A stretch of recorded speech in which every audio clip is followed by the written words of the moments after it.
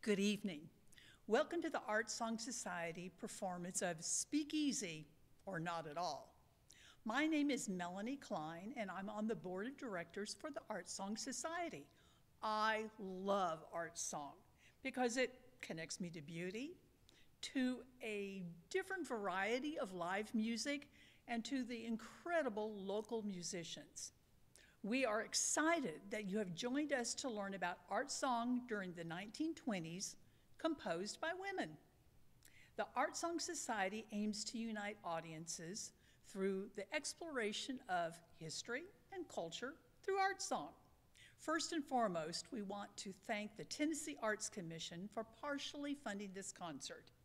This grant has allowed us to record and stream the entire season for free to you and for your communities. Now, part of the grant requires that funding be matched. We humbly ask you to consider donating so that we can match the funds granted to us by the Tennessee Arts Commission. A link to giving is in the description below, which will take you to our Facebook page where you can donate. Additionally, we would like to thank Belmont Mansion for opening this space to our performers tonight.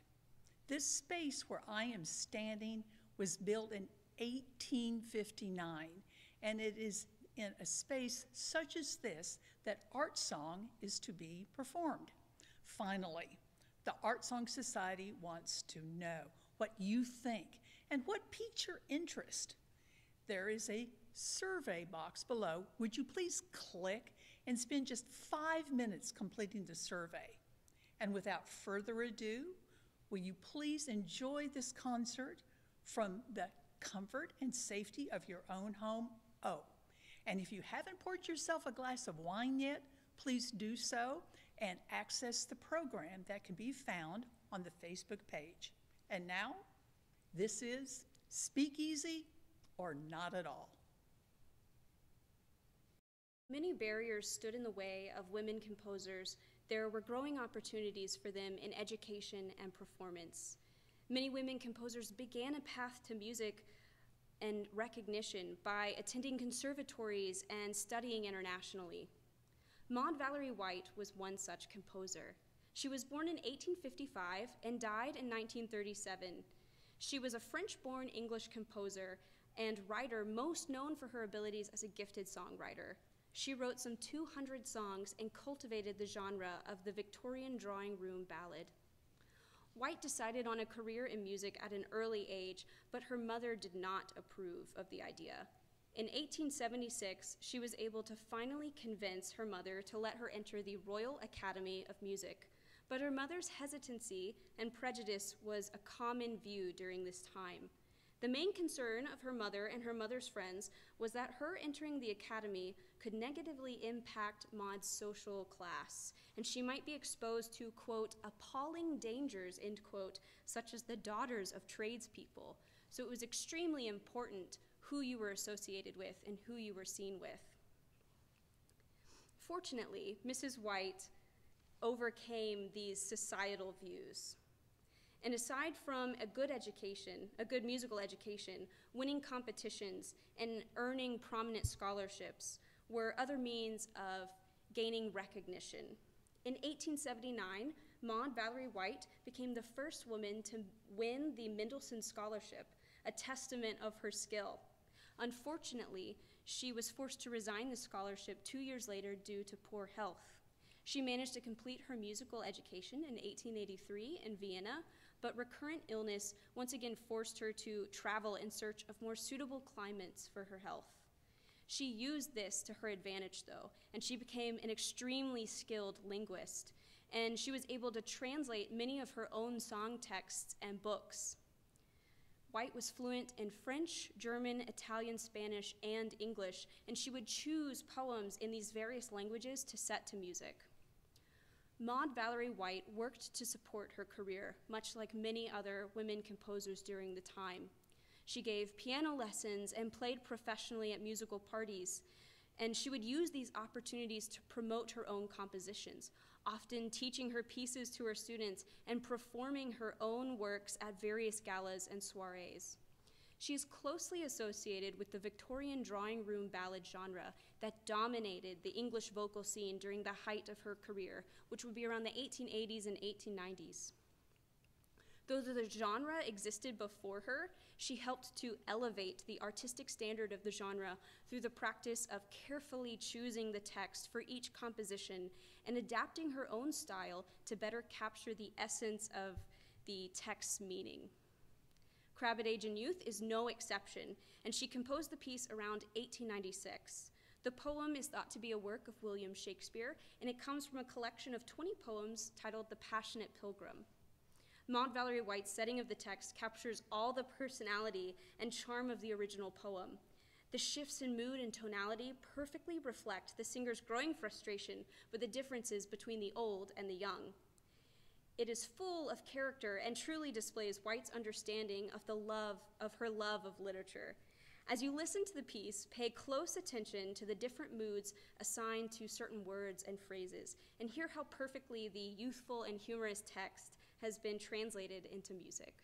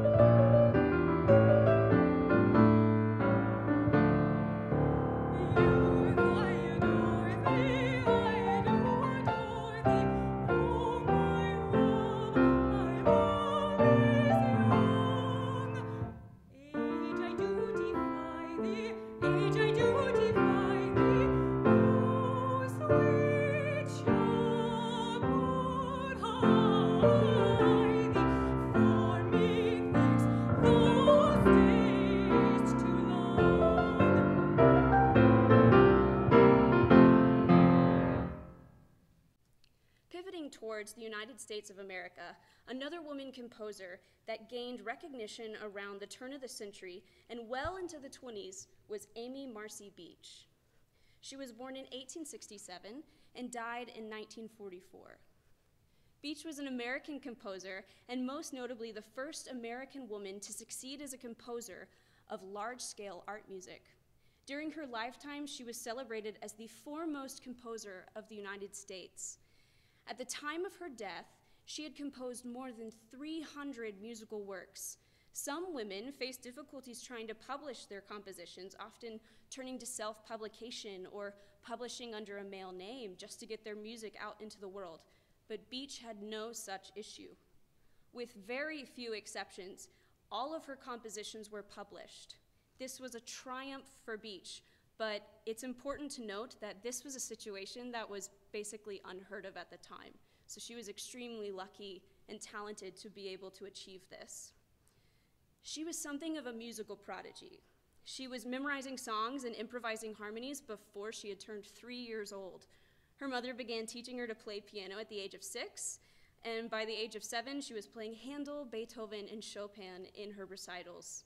When she was 12, her parents were told that they could enter her into a European conservatory, but they declined. Instead, they opted to have her train with local private instructors.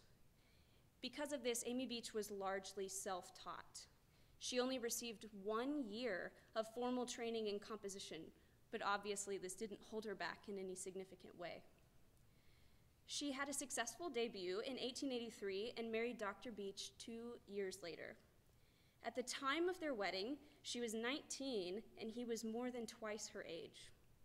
Her husband, like many other husbands during the time, preferred her to be a wife rather than a concert pianist. So, in accordance with his wishes, she curtailed her public performances to only one public recital a year. She instead turned her focus towards composition, which he did encourage. But again, we see an example of women musicians being limited by the societal norms of the time. Maud White's mother wanted her to perhaps not pursue music, and Beach's husband wanted her to not be a performer. Her career, however, changed pretty significantly after her husband's death in 1910. She traveled to Europe and began promoting herself as a performer and a composer. She no longer had anybody holding her back from what she wanted to do. She built up her reputation and was met with favorable reviews. She returned to the States at the outbreak of World War I and continued to tour and give concerts.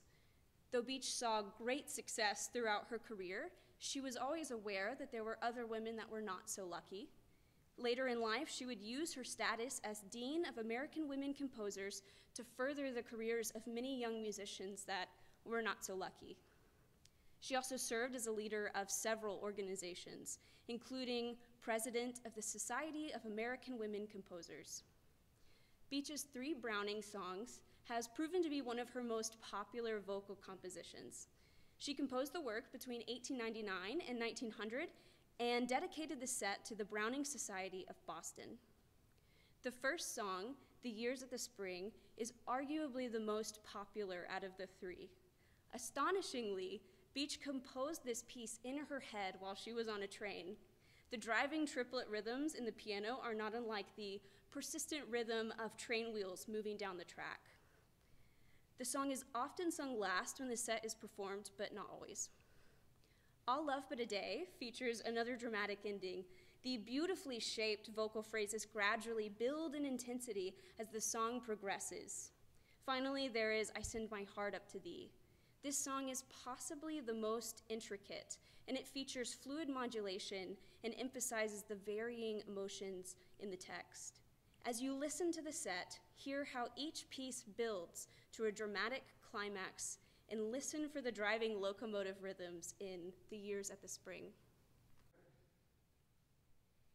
Years in the spring, and days in the moon, mornings at 7, the hillsides to bed.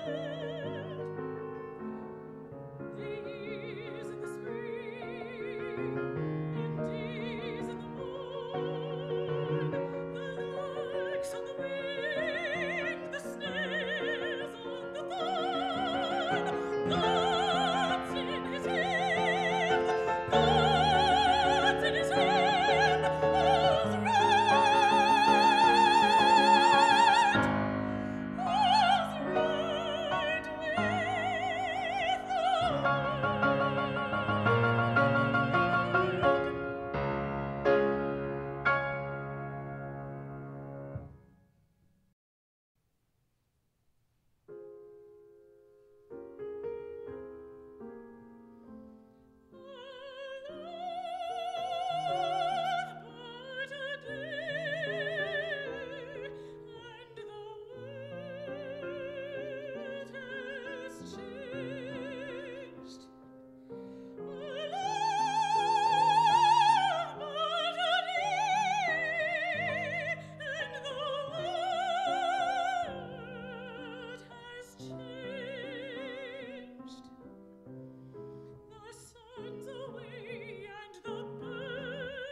Deranged, the wind has dropped and the sky's deranged.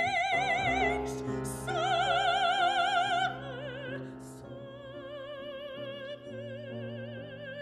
has stopped. Summer has stopped.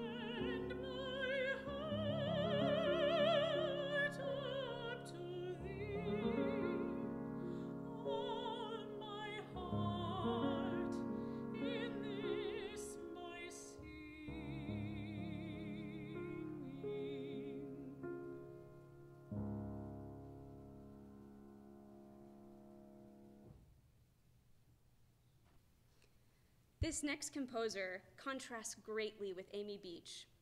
While Beach saw immediate success, composed hundreds of songs, and had little difficulty getting her works published, Alma Mahler had a tumultuous life filled with controversy and wrote very few compositions. Alma Maria Mahler was born in 1879 and died in 1964, and she was an Austrian composer. She began composing at the age of 9 and later began studying music and composition privately, much like Beach. In 1901, however, she met Gustav Mahler, who was 41 at the time, and the two became engaged. Very similar to Dr. Beach, though on a much more extreme level, Gustav wanted to limit Alma's musical output. He wrote her a lengthy letter after they were engaged, explaining how she should abandon all of her compositional aspirations and to live for his music alone. He believed that composer couples such as Robert and Clara Schumann were, quote, ridiculous, end quote, and, quote, degrading, end quote, and insisted that she stop composing. She complied, but needless to say, their marriage was complex and, unfortunately, often unhappy.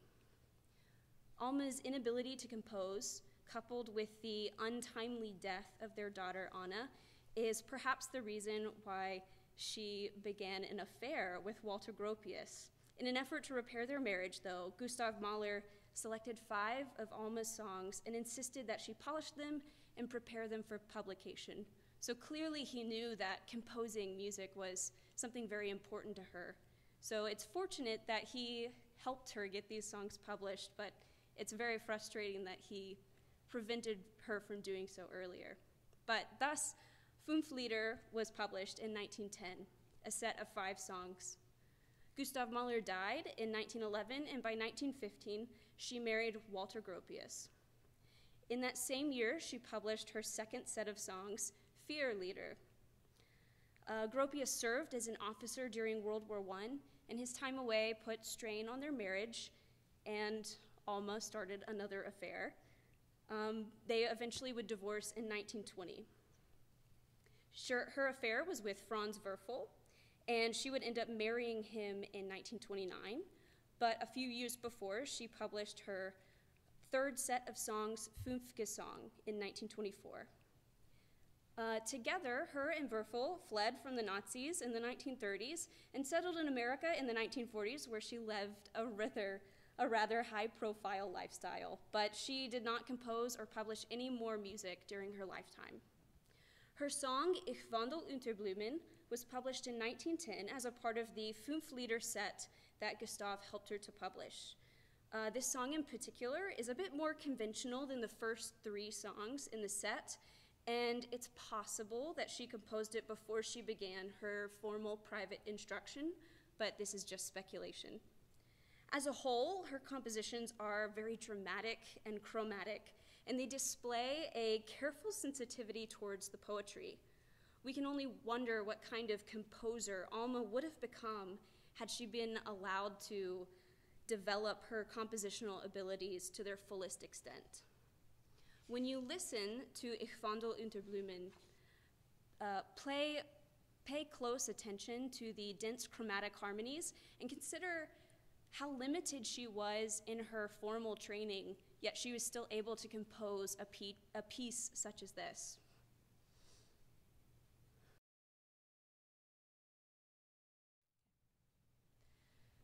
Ich wandle unter Blumen und blühe selber mit. Ich wandle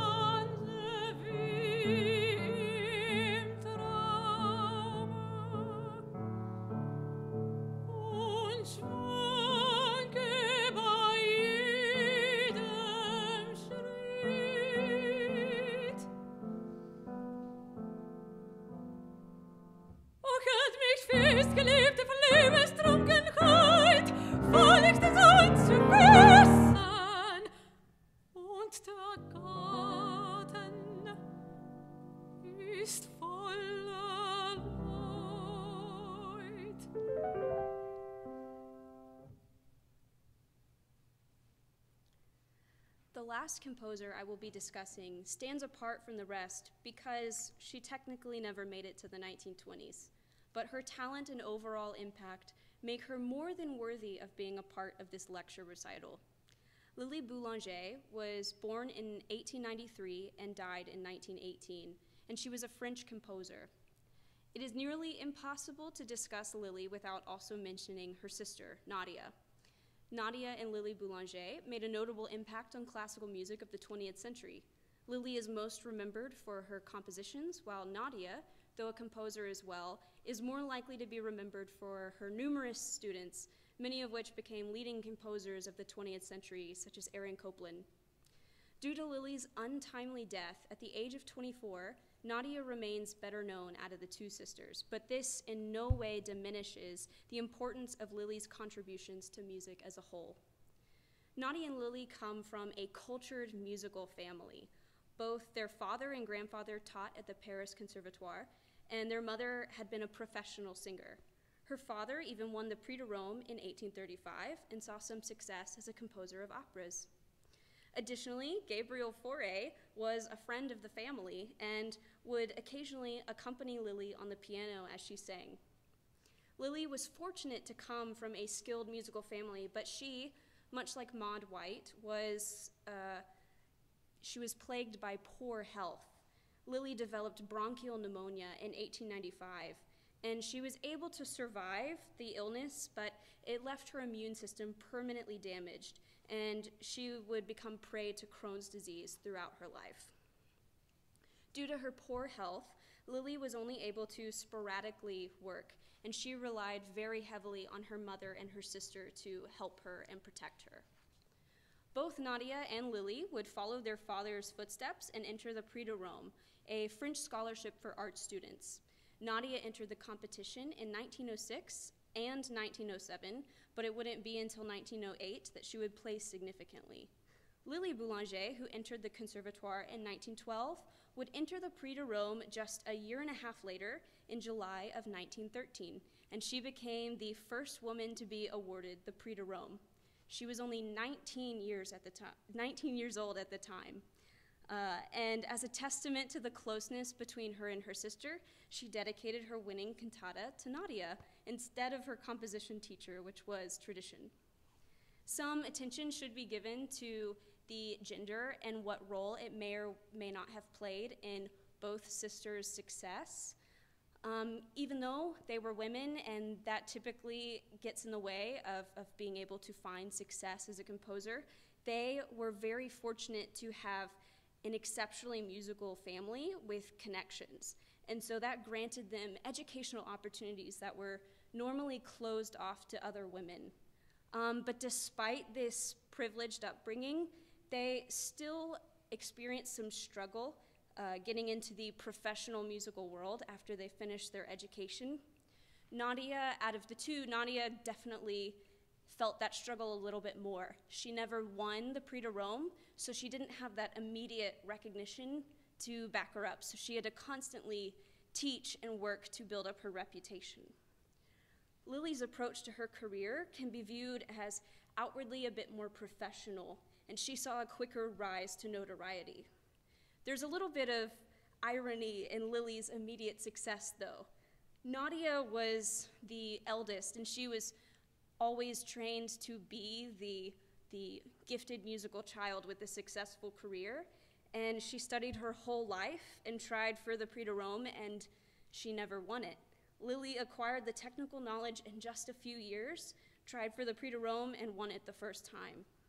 You can only wonder if there was some animosity between the sisters, but I like to think that there wasn't. Unfortunately, a few years after the launch of Lily's career, she would inevitably pass away in 1918. She worked on her music up until the very end of her life. The last composition she worked on was Pianist, which was for voice, harp, organ, and string quartet. She was in such poor health as she composed this piece that she had to dictate the music note by note to her sister.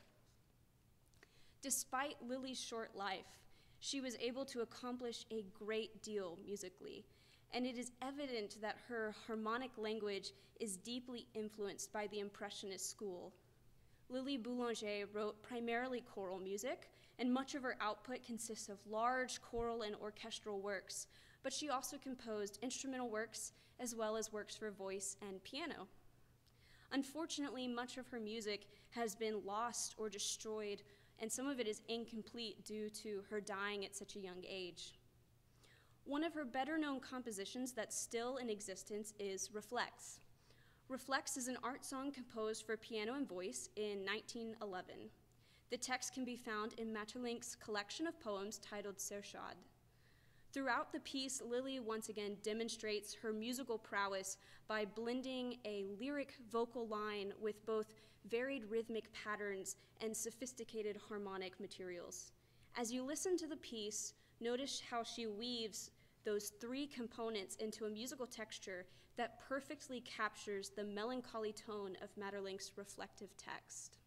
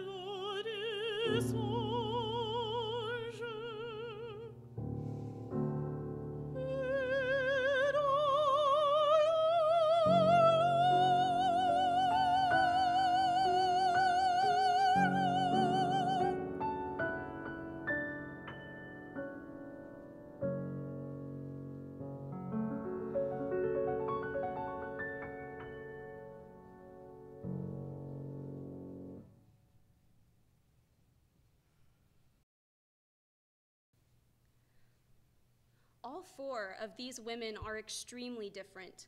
Maud Valerie White faced some opposition from her mother, but ultimately she was a single woman with complete professional training. Amy Beach was mostly self-taught, and while her career as a performer was temporarily stunted, her ability as a composer was always encouraged. Alma Mahler had limited training, and her musical career was completely put on hold by her first husband. And Lily Boulanger was supported by her family throughout her life, but ultimately restricted by her health. Their success is completely reliant on either the support they received from their family or the independence they were able to gain from their family. Both Beach and Mahler found the most success once they were no longer beholden to the restrictions of their husbands. White eventually received the support that she needed to pursue her musical ambitions, but for the vast majority of her life, She was independent and could do what she wanted without anything standing in her way. Lily Boulanger is the only woman out of these four to have consistently received encouragement and support from her family, so she didn't need the independence that the other women needed for them to find success. These women were the lucky ones. Their families had the money or the connections to give them some sort of musical education to jumpstart that career path into music.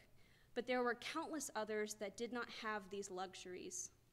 Ultimately, pursuing a career in music during the 20s was a constant uphill battle. You had to repeatedly work to pursue your passion, whether that be constantly composing when you don't have the opportunity to perform, or teaching and playing as often as possible to build your reputation. And I think many musicians today can still relate to that quite a lot.